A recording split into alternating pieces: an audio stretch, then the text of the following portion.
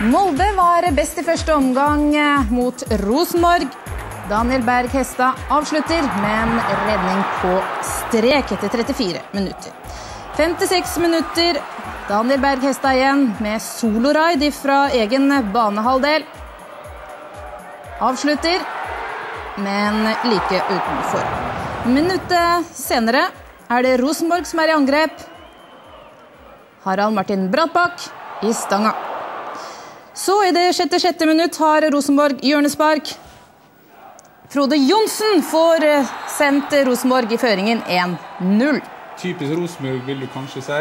Molde har flere store sjanser som dukker opp en av de målfarlige spillerne. Og her kommer Frode Johnsen igjen. Slår inn for mål, og der Singsås nå heldig setter mål for Rosenborg 2-0.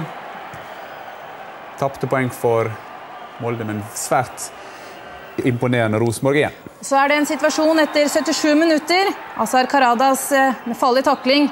Det liker ikke Trond Strande.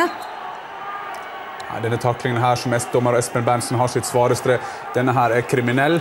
Det helt riktig her å gi Karadas rødt kort. Så kan det også da diskuteres om Trond Strande skulle hatt rødt kort og ikke gult kort som han her får av dommer Berntsen. Ja, her de harde fakta.